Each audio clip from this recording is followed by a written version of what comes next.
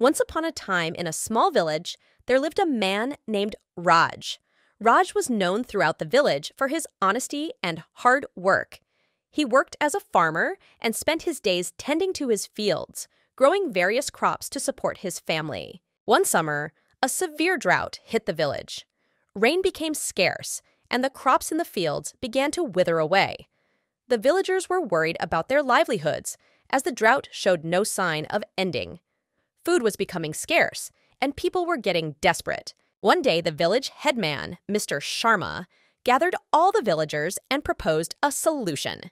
He said, "I have heard of a powerful rainmaker who lives in the neighboring village.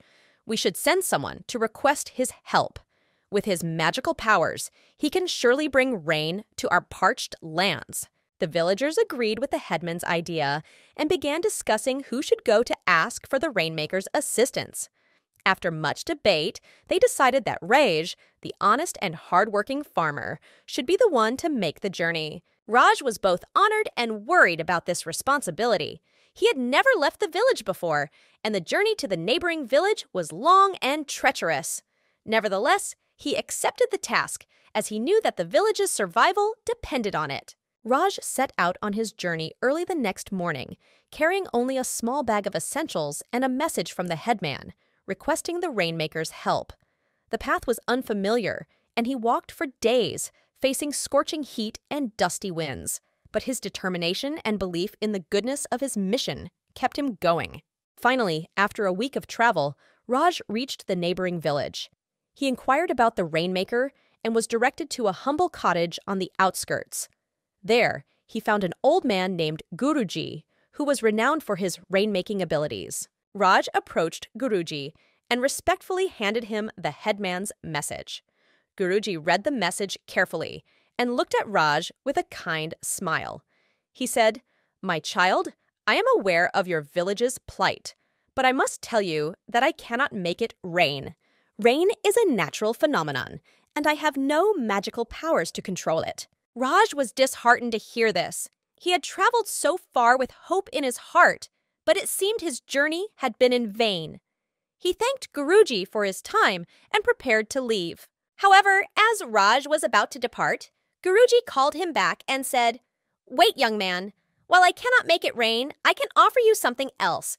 I can teach you a special dance, a rain dance, which has been passed down through generations in my family.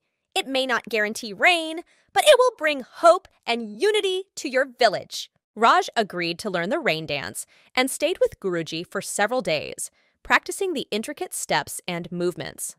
Guruji was impressed by Raj's dedication and sincerity, and he believed that Raj could carry the message of hope back to his village. When Raj returned to his village, he gathered all the villagers and performed the rain dance he had learned from Guruji. As he danced, his genuine belief and determination shone through, and the villagers joined him with enthusiasm. Days turned into weeks, and although rain did not immediately fall, the village began to change.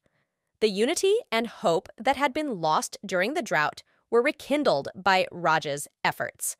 The villagers started working together to conserve water and support one another through the challenging times. One day, as Raj was tending to his fields, he noticed dark clouds gathering in the sky. The winds began to blow, and within hours, rain poured down, quenching the thirst of the parched land. The villagers rejoiced, and their gratitude to Raj knew no bounds.